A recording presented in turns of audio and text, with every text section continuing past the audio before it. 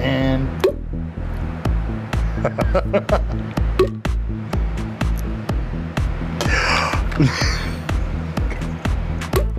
I love that sound.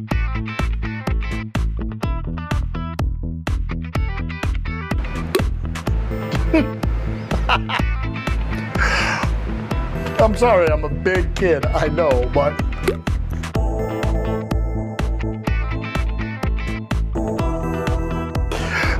simple mind, I amuse myself. Oh God. Oh no. It's actually stuck on.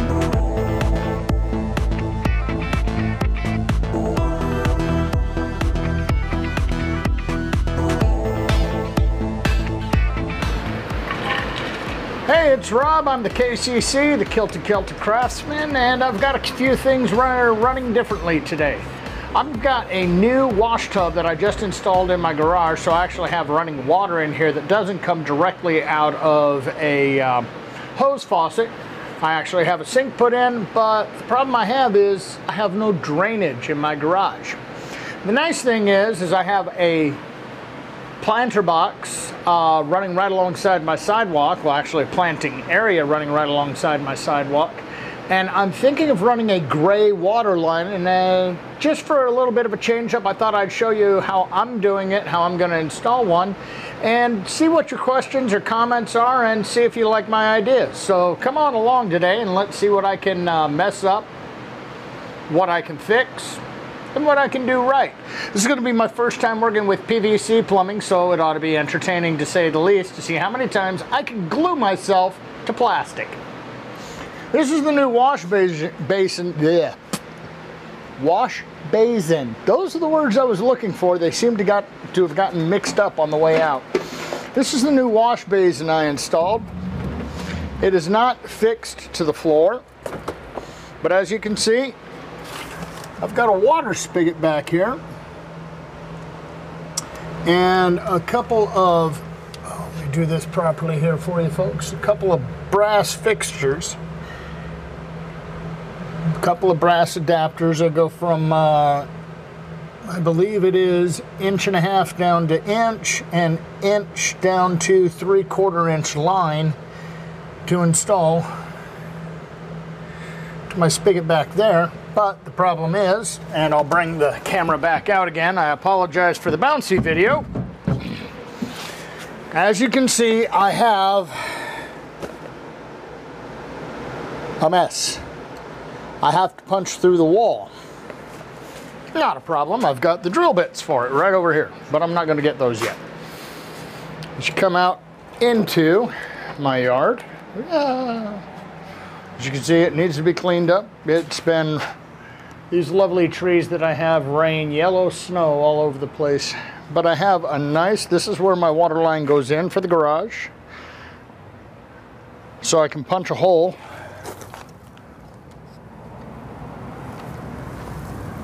straight through here and just run a PVC line all along this area, and I'll be able to plant and run gray water to this part. This line going out waters all of my plants, my my honeysuckle, my jasmine, my trees. Tree seems to be benefiting the most from the water. Oh my God, it's huge. And then my poor little rose bushes, which do not like the heat, but they love the water, so they're still surviving. Not thriving yet, I'm still working on that part. So this is the project that I'm going to be doing today. I'm going to be trying to figure a way through the wall. I picked up some extra PVC piping. That's the bugger right there. And that's all I'm going to run is a 3/4 inch line, tap some holes in it, not all the way through, just one-sided holes so the water will drip out into the area. And anytime I run that basin and dump water, wash my hands. Lava soap is fine, it's just a little pumice, it ain't gonna kill anything. As a matter of fact, it might help. That's all that's gonna be used for. I'm not gonna be running any caustic chemicals in that sink because, well, You don't want them going down your sewer line. You don't want them going down your gray water line. This is all going to be eco-friendly. There's not going to be a thing out there that is unsafe going into the ground. So I'm going to set up the camera. I'm going to go ahead and disconnect my water line so I have access to the holes, and let's see what we can do, huh? Okay, as you can see, I got my U-bend installed and the line that I'm going to be running out to the outside world. And it marks fairly well just above the cement line where my house foundation is, so I can actually safely run that through. I'm going to bring the camera over a little bit, pardon the bumpy ride. And it looks like I'm actually going to have to detach my camera, pardon again, for a bumpier ride. And down we go. Okay. So as you can see, it does mark right about, I'd say 2 to 3 inches above my cement line, which means I'll be above the 2x4s that are mounting into the wall. If I need to shorten this, I will. Probably going to have to run it over because it's sitting right above my water line, and I really don't want to damage that, nor do I really want to run pipe right behind it, as in the main line coming out. I want to be a little bit to the left or to the right of it. So we need to plan ahead when I'm doing this line. It's got to go straight out, which means I will most likely have to raise it up and shift my tub over a little bit. I'll most likely have to raise the line up and shift my tub over just a little bit so I don't come out right on top of that water line. Because as you saw from the other side, the water line comes up out of the ground and feeds into the house. This is my main water line that feeds everything. So I've got to work around that.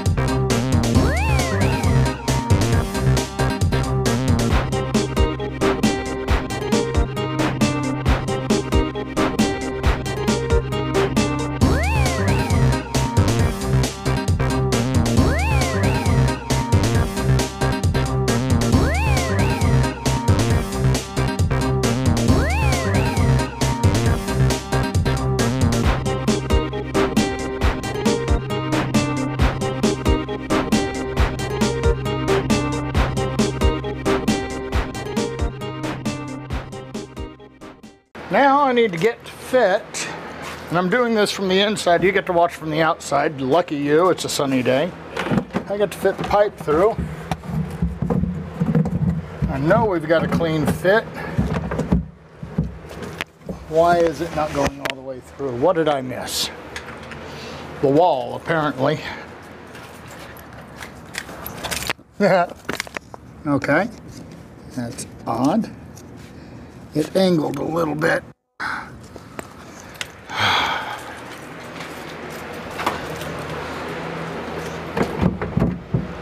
Okay, that is as far as it will go. See. Doink. Okay, I could not have planned that better than it actually worked out. Right now, the tub basin is all the way up against the wall.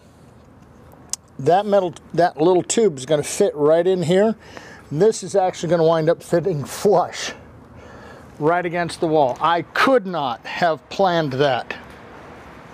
I just could not have planned that. There's no way I could have planned that. That's just gorgeous. because that's actually the stock size of the pipe that came with this tub. All right, I've got my PVC pipe out. I've got my blue soap. Y'all recognize the color and the shape? Yes, this is Dawn. As a truck driver, I used to carry this on my truck at all times because nothing in this world will take off some of the nastiest bugs that are out there quicker than Dawn will. It's actually something I advise carrying in your car too. Always a good idea, because you have those people out there that have shiny cars that like washing their fuel tanks or their gas tanks or various parts of their cars that are not windshields with the windshield washer. And you can get a lot of debris and you can get a lot of gunk, and that's not quite working. That's really a tight fit. But anyhow, you can get a lot of gunk on those windshield wipers or on those windshield washers. In my case, as a truck driver, I used to get diesel oil or diesel fuel on my windshield, and that was always a pain in the butt to get out. So I'd carry a bottle of this, and just a couple of drops on the windshield washer, the squeegee, would clean up my windshield treat. It almost looks as if this little piece right here is slightly concave going in, slightly sloped inwards. And I think the only way I'm going to be able to get this on is actually with some help, which I don't have right now. Bugger. I really don't know how. I may have to just go on that length, and I don't want to trim the pipe off at all, but now I can't get the thing off. As you can see by the line here, I'm only covering a little bit. I'm only covering maybe half an inch of that pipe, maybe, yeah, about half an inch. So that's a little blue soap didn't work for me this time. What will I do? Add more. A little more. So we're going to put a lot more on this, see if it doesn't stick this time. Make sure it's blue all the way around, because maybe I just didn't have enough soap on it. It's a possibility. I have gone too little before, and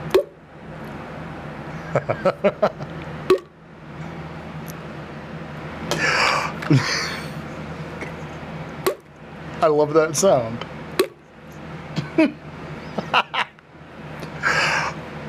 I'm sorry, I'm a big kid, I know, but that's a great sound.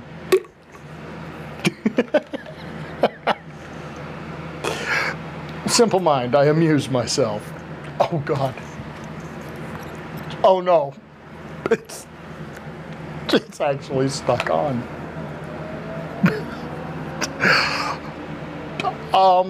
I got it on all the way.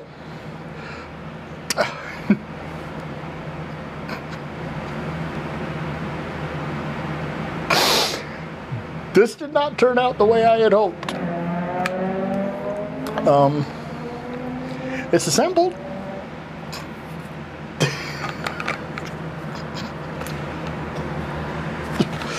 Stand on it. It worked. All right, so soap actually took it a little bit farther than before, but not by much. So I think we're gonna just have to call it good at about half an inch to an inch. I feel silly. I have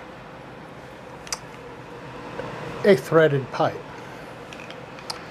I have plumbing pipe. I have plumbing pipe with a thread.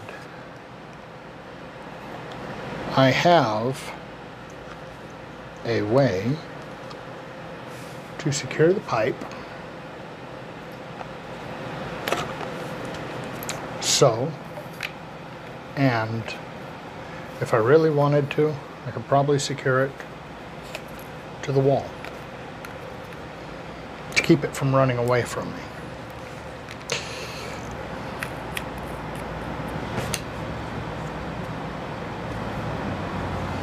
I don't know if this will work, but as in all things in life, it's worth a try. The nice thing is I can hold it in place like this.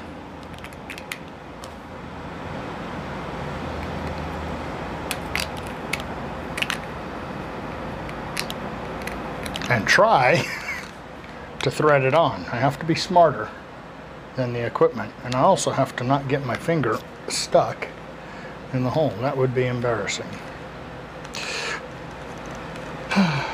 Anything's worth a try, right? I'm shocked and amazed. An idea I had actually worked. Take a look. That's actually in there. It's secured by the wall. I've got a little bit of wiggle there, so I will have to run some caulking around it. How I'm going to run some caulking around it, I have no idea right now, but I am going to run some caulking around it. Probably going to coat the pipe with don't you hate it when you're trying to find words and your brain goes on pause?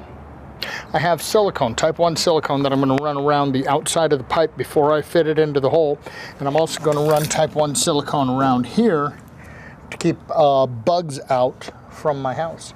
So hey, look, an idea that I had that I didn't think would work was worth a try. So hey, what's the worst that can happen? You can fail. It's happened many times before. That's how we figure out what works and what doesn't. What I've done is I've secured the ring on the other side of the wall. Before I put the pipe in, oh bugger. You're gonna get to see it anyhow because I forgot to do something.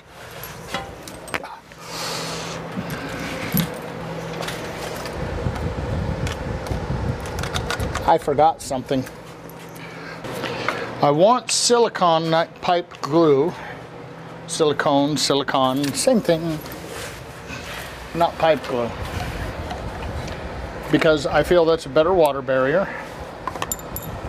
So make sure that I have my little ring on this time because I'm sort of a goof and that would have been just absolutely horrible. Because the pipes definitely would not have worked without that. And it would have sucked even more because I would have had to crack that plastic on the outside.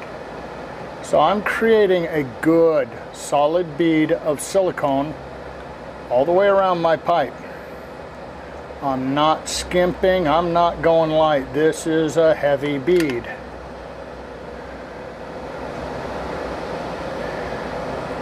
Because I want this silicone to bunch up when I shove it into the pipe so it'll create a seal on its own.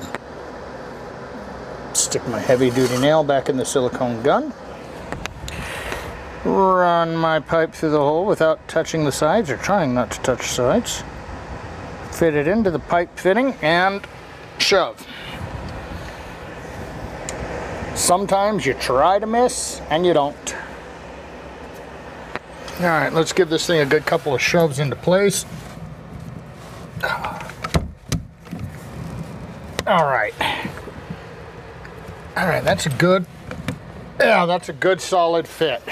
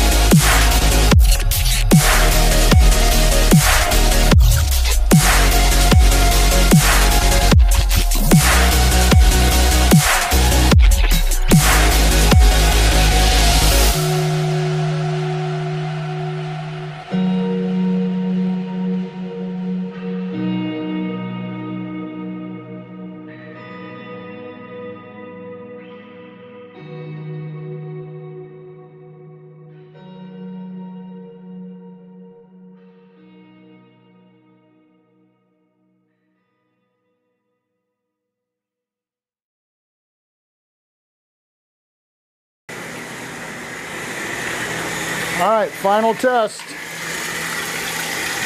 I've got everything plumbed up. I got the tub filled. Here we go. Okay, I've got no leaks there. My wife is laughing. So that means we might actually have a success. You put one of the holes right there. Some of it's coming through the brass. I now have a gray water system. This is not forced, ladies and gentlemen. This is just gravity-fed system. I'm going to recharge my battery. Ha! Ha! Ha! Well, gang,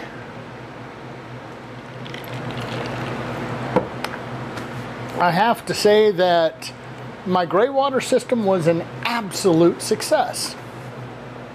It took a little fidgeting, a little bit of fumbling, and a lot of what I like to call redneck engineering 101. But all in all, it turned out really good. I've got a water line. My tub is set. It's set to the proper height now. I've got to put a couple of shims under the front of the tub so that the water flows to the drain and doesn't sit. It sits kind of forward right now. That's a little thing that I've got to adjust, and it's no major deal. But all in all, when I put in either my jasmine plants or whatever my family decides they want to go right alongside that sidewalk, when that goes in, it's going to have an excellent water supply that will get watered daily, because I am out in this shop every day. Well, I should say every night. And it's a good way to feed your plants without feeding water back into the sewage system, which, to be honest, it really doesn't need that much. It's a good way to conserve water coming out of your hoses, so it's something you might want to give a try. If you have any ideas or any suggestions, please post them to me. Please email them to me. If you got any questions, again, post them, email them. Cost, you're going to love this. The most expensive thing that I bought was the tub itself, and I think that particular tub was about $50.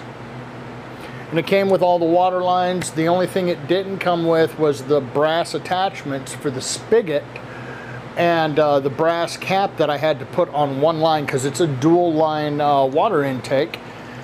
But all in all, that was the most expensive purchase. The pipeline, the attachments, those cost me, I think, maybe $20. So all in all, $70 to cut down on my overall water bill cost, because I'm not going to have to water those plants when we put them in. Having said all that, having done this today, this was a short one-day project, and actually it was only a few hours long. The most time that it took was waiting for the glue to dry. All right, this is Rob Baker. I am the KCC. I am the fully kilted craftsman today. I hope you've enjoyed this video. I hope it's given you a few ideas. If you liked my video, please hit that like button down below. If you get the time and you like what I do, please hit that subscribe button and ring that bell. That way you guys get notifications every week when I put out more videos. Y'all be safe out there, and I know I usually end my videos with be safe, be careful, take care of each other. But I think in the world that's gone mad right now and is trying to find its sanity once again, I think we should just harken back to the 80s in the words of two very goofy guys that had the right idea. When you're out in that world, just be excellent to each other, all right? Have a good one. I'm out. Bye, y'all.